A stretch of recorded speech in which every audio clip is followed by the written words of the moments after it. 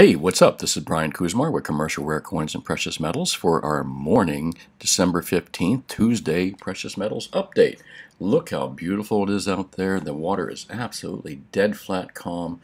If you're a boater and you like these kind of days to go out and swim or just float around, look at that. I mean, it's amazing. It looks like a lake. It doesn't even look like the Atlantic. Anyways, skywise, not the greatest beach day, but you're not going to get burned today either. Look, a little overcast, and again, that water is just absolutely lovely. Makes me wish I was a scuba diver. Maybe I'll go out and get the snorkel out today. Anyway, let's move along to today's precious metals reports. This is what we got going on today. We have an up market today. I was a little surprised at how strong it was, actually. And but I think we're going to see range. We're going to be range bound for the rest of the month until right before the holiday, as I've been saying if you've been watching my shows.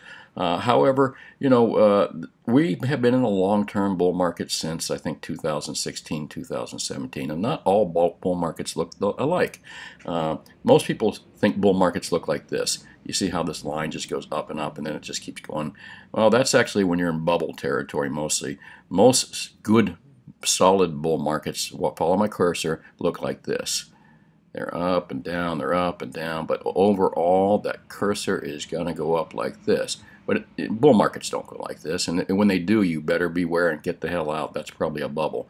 But like I said, watch my cursor. This is what bull markets really look like in the real world. And they don't always look like they're going up, but they do a little bit, and that's what we got going on with gold right now. When you see this curve right now here in gold, watch my show because I'll probably tell you to sell some of your position or at least most of it. That's bubble territory right there. Anyway, great article by Bill Blaine today. Here, let me give you the title because I want you to read it yourself. Bill Blaine's Bearishly Pragmatic Look at 2021. I think he's a little bit more bullish than I am on 2021 because I don't see anything good happening next year or the year after, and I'll tell you why. But anyway, just to go over some points that Bill Blaine makes here, the consequences of the pandemic has been to deepen the existing distortions. And that kind of plays on every different level, not just what the markets are doing, but what politicians and officials in the media are doing. They're not making anything better. Their decisions to close things down and do those kind of things have just made things far worse for everybody, at least for the average working person, maybe not so much for corporations. However, all this pandemic has done is just the pandemic has not hurt the economy. What has hurt the economy is the reaction to the pandemic by our officials and our corporate media. That's what has killed the economy, not the virus, but your politicians and your media. Anyways, I sound like a broken record on that, and I don't want my videos to get tucked down to 0 viewers, so I will avoid that topic if possible. Let's go over a few points that Bill makes here. We can see it in the widening disconnect from the real economy of defaults, job losses, food banks, and crashing educational achievement versus massively inflated financial asset values and stocks. We're in a great economy, right? Supposedly, but we have major job loss, 20+ million. Something isn't right. This country is suffering a bad case of cognitive dissonance. That is for sure. Let me move on to another one of Bill's points here. We can feel it in the way markets demand further stimulus and are being driven primarily by the massive amounts of money sloshing around financial markets rather than the real economy. We have not been in a real economy since 2008. In fact, this economy was about to take a giant shit right before the virus. So don't you be fooled into believing this virus is the fault of the crashing economy or the upcoming depression that we're going to see. The fault lays with our officials, with our politicians, and with our corporations. And they're not really real free market corporations. They're crony corporations that are in bed with government. And with our fourth estate, which is the media. And they're not the fourth estate anymore. They work for the government as far as I'm concerned. Again, I don't want this to turn into a political commentary, so I'm going to move along from here as well. Our sense of financial reality feels battered. Investors act on the basis of ongoing distortions, fueling prices. And we'll move along from that. Markets going up on retail and ill-informed bluster. The consequences multiply. Well, anyway, a couple points that I wanted to show you there, and I just kind of touched on them.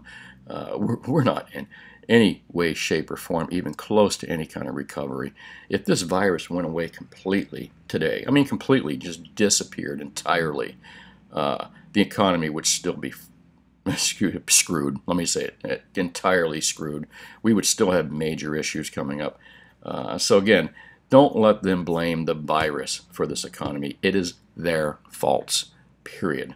Good article, again, read this. Bill Blaine's Bearishly Pragmatic Look at 2021. I got this article on Zero Hedge. I just subscribed to Zero Hedge's new premium page. It's about $1 a day, but I tell you what, you don't get all that annoying advertising, and it doesn't use up all the memory like the other page was doing. So I'm kind of happy here. I'd recommend it. If you like Zero Hedge, definitely go for the premium version. $1 a day, you can afford that. Oh, also, you can read Bill Blaine's article here on his own site called Bill Blaine via morningporridge.com. I like Bill Blaine a lot. I think he's a super smart guy. So what really is the overall cause of the demise of the economies worldwide and the cause of the demise of the U.S. dollar? Well, it's a fiat currency. No fiat currency has ever survived. And again, I am sounding like a broken record for sure because I almost repeat this on every show. But if you look over this real quickly, the fiat currency graveyard, the U.S. dollar is losing value through inflation.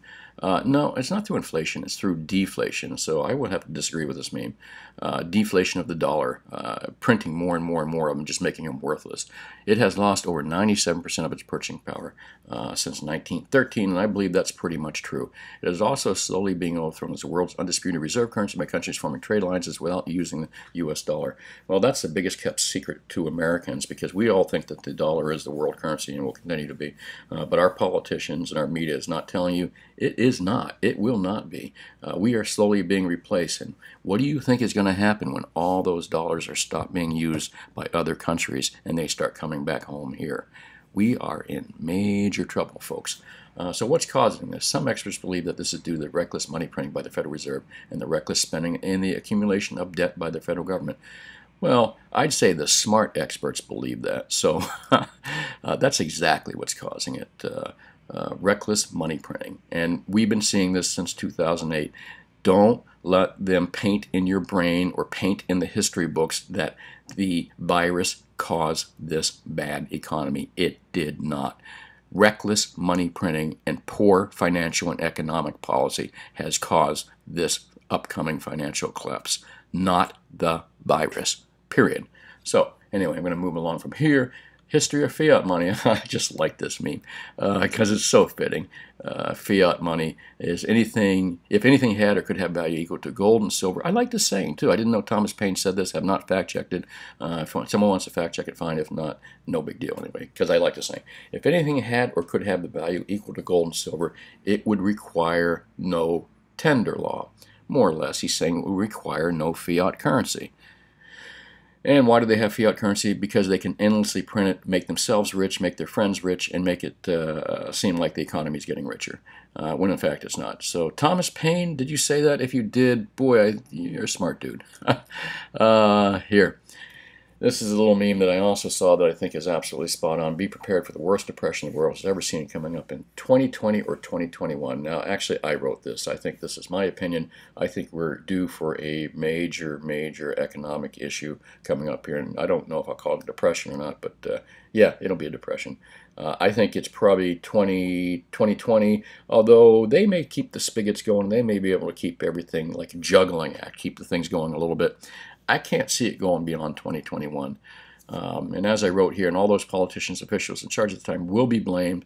So the new administration is going in right now. Will take, and the DNC will take the entire fault of any upcoming depression that comes up in the next 4 years. And that'll hurt any chances they have for re-elections. That's my opinion. And the same thing would happen to Republicans as well, because neither party is fiscally responsible, in my opinion. And yes, they in their infinite wisdom will be managed to make it even worse with the help of their corporate media friends. And yes, what does government do when they try to fix a problem? Typically, they make it worse, and that's my opinion. My suggestion, store food, because you don't know if things might get caught up for a week. I don't think like all the farms are going to die and all the animals are going to die. It's going to be like a sci-fi dystopia movie, but I do see supply chain issues and other issues coming up, or just the currency getting more and more expensive, less people being able to feed themselves. So my suggestion is buy some food, buy a couple weeks worth of food, a month if you can afford it. Again, this is always good to have, even if there's no economic collapse in case of things like hurricanes, tornadoes, or any other unforeseen circumstances you may have. So I always recommend people to have 2 weeks to a month worth of food on hand. Freeze-dried is the best way to go because I think it'll last 10 years, 12 years, and those MREs just taste terrible. So I also suggest if you can buy a firearm, this is mostly for self-protection. I'm not suggesting anyone should go out there and join a militia or something, and actually far from it. You know, best thing you can do with you, your family, and friends is stay as far away from other people and stay far away from problems as you can, and take care of your own people. That's my suggestion. Let's move along to spot prices because that's what we're here to talk about. Wow, I was really surprised by this morning's up prices here. Let me just refresh this page. I get my spots from CCE, by the way. It is a subscriber service. The opening was a little higher. Well, it was around 1855 about 20 minutes ago, down just a tad, but again up 20 bucks from yesterday New York close. And silver's up 42 cents too.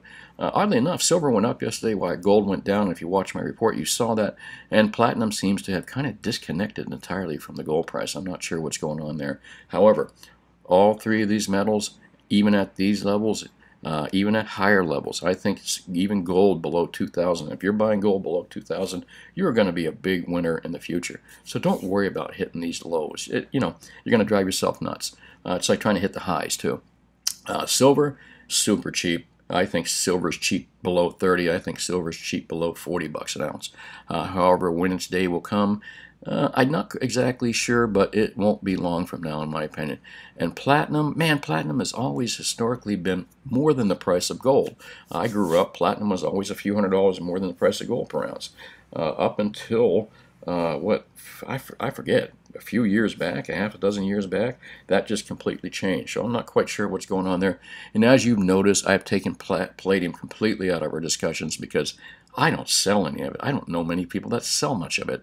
Occasionally you'll sell a couple ounces every few months, but I don't know anybody that buys palladium, so why talk about it? That's my opinion. That's it. And I think I'm replacing anyways with so I got rid of anyways, and I'm saying more now. So I'm going to get rid of too. So let's take a look at my closing page. Well, that's really about it. This is Brian Kuzmar with Commercial Rare Coins and Precious Metals in Lauderdale by the Sea. Very short report today. Not a lot to talk about. And if there's anything that pops up during the day here, any kind of crazy things, I'll make another report. I'm not adverse to doing that. In fact, I enjoy doing these reports as long as you're listening and as long as you're learning something. And again, this is Brian Kuzmar with Commercial Rare Coins and Precious Metals in beautiful Lauderdale by the Sea. Call me anytime at 954-493-8811 between the hours of 10 a.m. 4 p.m. Mondays through Fridays. We keep very consistent hours and love to help you out with your precious metals purchases, give you the advice on what the best products to buy, what the cheapest products to buy, not cheap as in crappy products, but cheap and as cheap premiums, and any other questions. So, thanks for watching. As I said, if anything exciting happens today, I'll do another report. If not, I'll talk to you tomorrow. Make sure you get out to that beach today and take a swim, too. It looks absolutely lovely. Thanks again for watching. Have yourself a wonderful day, and talk to you soon.